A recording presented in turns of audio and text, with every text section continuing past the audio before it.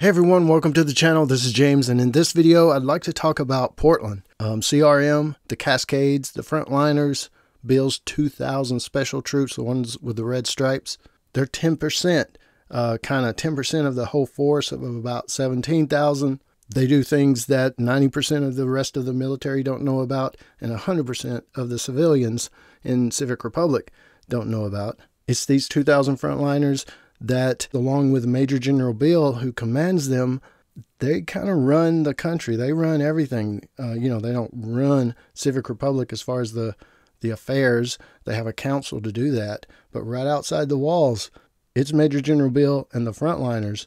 They have a power. They have control of the country pretty much, and they want to keep it that way. So that's part of Major General Beale's bigger plan, I think.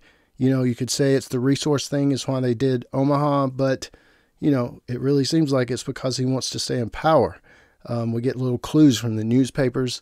I've did videos on those, but let's talk about Portland. I didn't mention Portland a lot in the last video. I wanted to save it to this one because here's a big theory. Summit, it plays around that whole summit thing. Because here's the thing. Rick doesn't have to defeat the Civic Republic, the council, the citizens. There were guys with signs in the park. Most of the citizens want more CRM transparency. There were little things in the newspaper about that. The citizens, disgruntled. But Rick doesn't have to defeat all those people, and he doesn't have to defeat 90% of the military. Just that 10%. And Major General Beale and probably the upper command. And where are they all supposed to be possibly?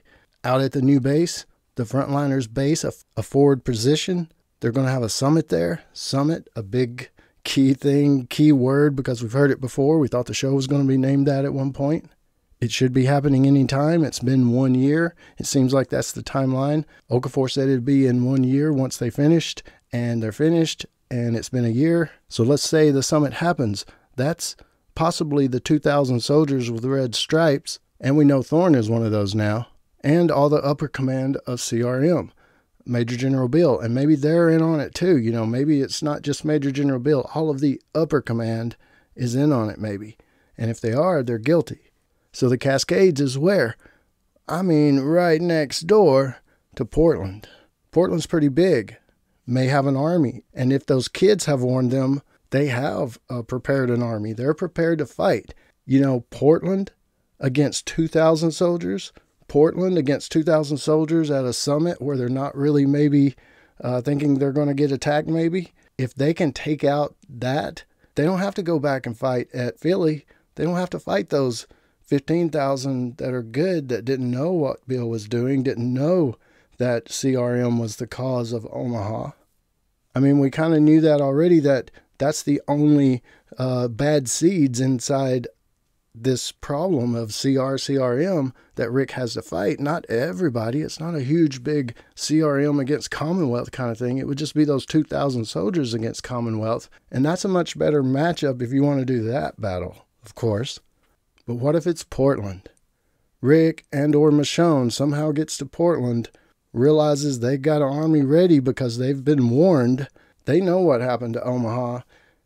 And they attack the Cascades and wipe out the upper echelon, and then problem solved. Unless Rick or Michonne dies, let's go home, see the kids. But hey, you guys let me know what you think about it, of course, down in the comments below. And I'll join you there. This is James in Nashville. As always, thanks for watching, and stay tuned for more dead stuff.